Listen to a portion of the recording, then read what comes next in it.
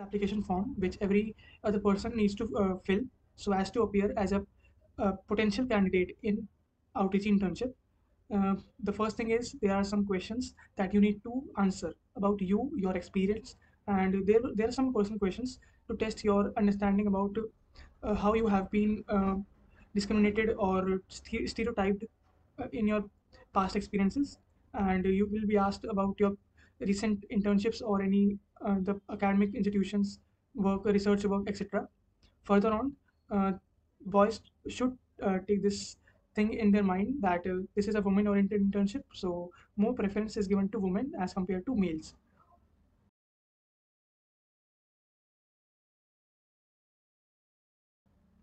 Along with that, you need to answer your academic qualifications and the dates for which you will be able to appear for the internship.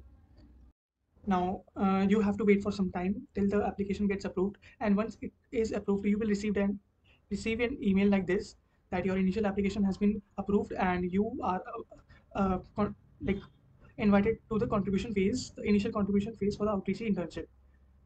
So that's the first achievement, so as to see and analyze whether you will be able to secure an internship or not.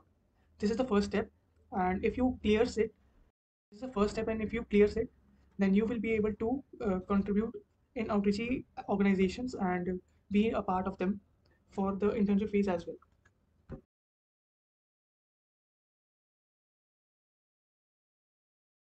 Now we'll be talking about how to start contributions once your application has been approved.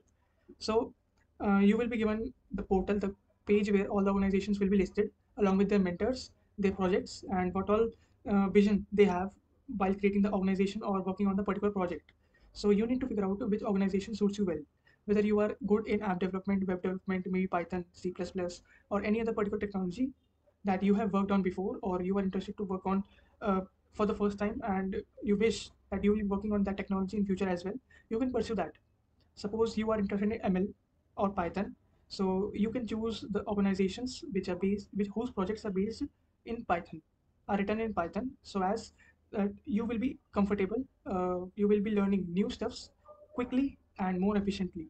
Now, this is a beauty of open source that you learn things very fast rather than choosing any course and then seeing the tutorials and implementing those steps after learning all the technologies, all the concepts. Now, Outreachy will help you to learn things very fast, efficiently, and in a good way. Further on, it will help you to learn open source contributions. Like during my time, most of my fellow contributors didn't even know how to pull and push a request, PR.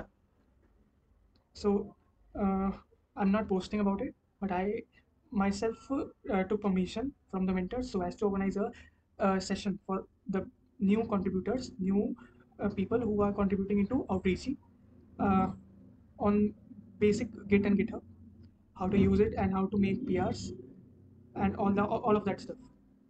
So once you have figured out what technology you will be using, you have to figure out the organization. You have to choose the organization from the page, and there are some other links as well in the organization's page. So once you visit them, you will find the communication channel, maybe a Slack, a WhatsApp group, or a Discord server as well.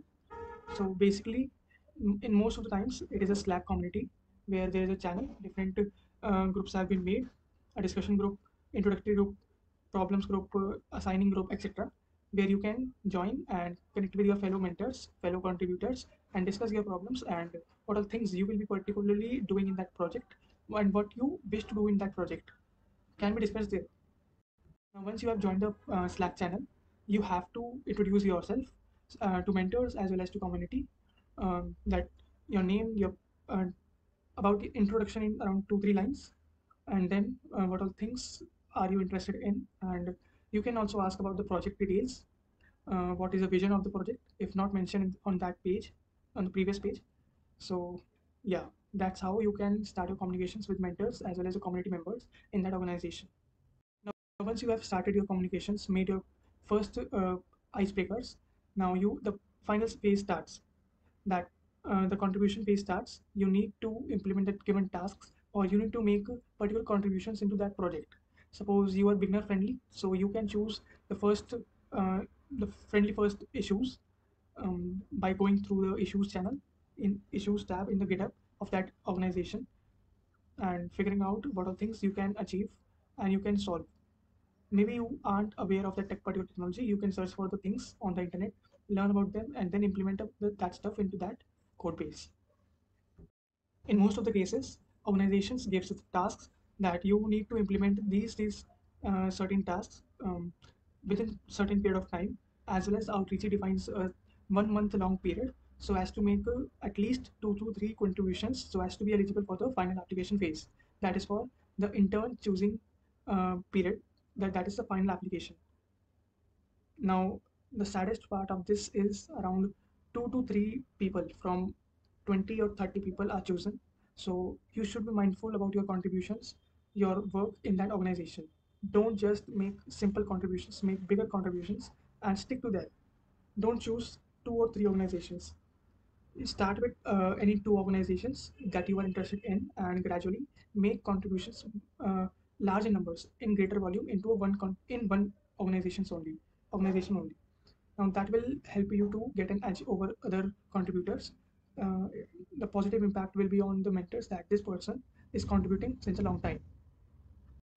And after that contribution phase, there is a final form for final phase of that internship is out, and that you have to and fill all the contributions that you have done, their links, their PR links, and maybe the screenshots as well. What are all things you implemented, and what all skill sets you applied to solve that issues as well. So this is all about the contribution phase. And once you fill the final application, you have to wait for another 1 month where your application might get rejected or might get approved. Now, it is pretty unsure that after doing a good work as well, you might get rejected. So, this happened in my case. I still don't know the reason about this, but okay. Uh,